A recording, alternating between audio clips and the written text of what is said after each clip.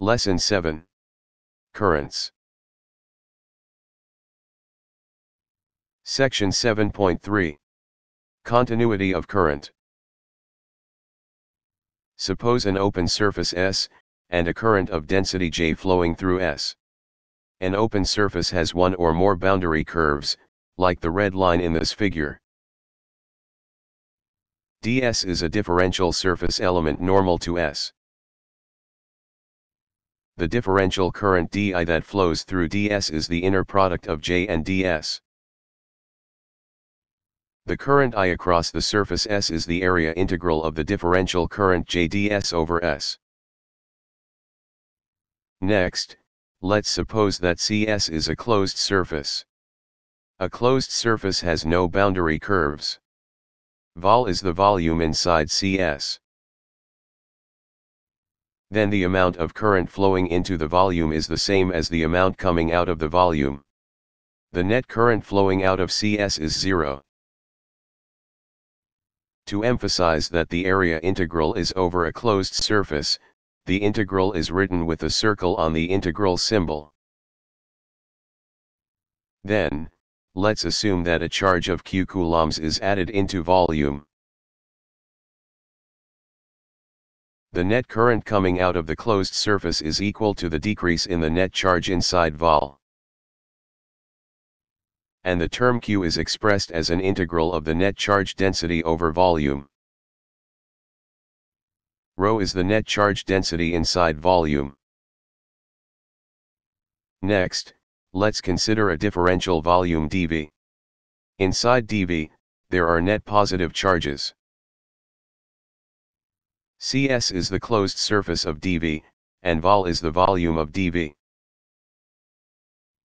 Both sides are divided by dV. The left-hand side is the definition of the divergence of J. The right-hand side represents the change of charge in the local region. If this term is positive, it means that net positive charges are coming out of dV.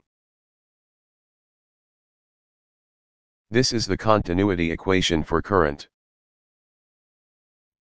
By inserting the relationship between J and D, we obtain a divergence of D. According to section 5.1, divergence of D equals rho. Thus, we obtain this differential equation. Exercise 7.3.1. Pause the video, and answer the problem. Solve the differential equation and find the time constant. Exercise 7.3.1. By assuming that the solution is in this form, where A and B are constants,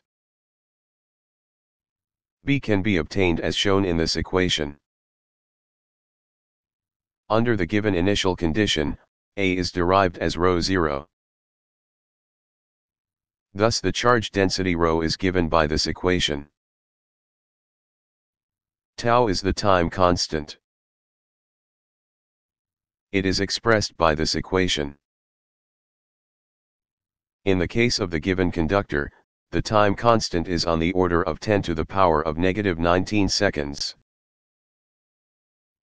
This means that if a cluster of electrons is placed into a conductor, this net charge cannot remain within the conductor and instantly is distributed evenly over the surface. This is the end of the answer to exercise 7.3. Even if a set of electrons is input into a differential volume dV in a conductor, it disappears in a very short period of time. The right-hand side of this equation instantly goes to 0. Therefore, the continuity equation implies that J can neither disappear nor appear. This equation is equivalent to Kirchhoff's current law. The amount of current flowing into the volume is the same as the amount flowing out of the volume. This is an illustration of Kirchhoff's current law. The net current leaving a junction of conductors is 0. Exercise 7.3.2. Pause the video and answer the problem.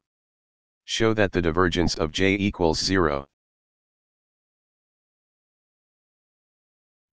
The answer to exercise 7.3.2. Pause the video and check the answer. Exercise 7.3.3. This is your homework. Pause the video and answer the problem. Show that the divergence of J equals 0.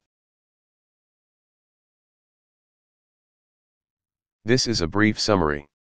In this lesson, we learned about the continuity of current. The author of this material is Takeshi Furuhashi, Professor Emeritus, Nagoya University. If you have any questions, send emails to this address.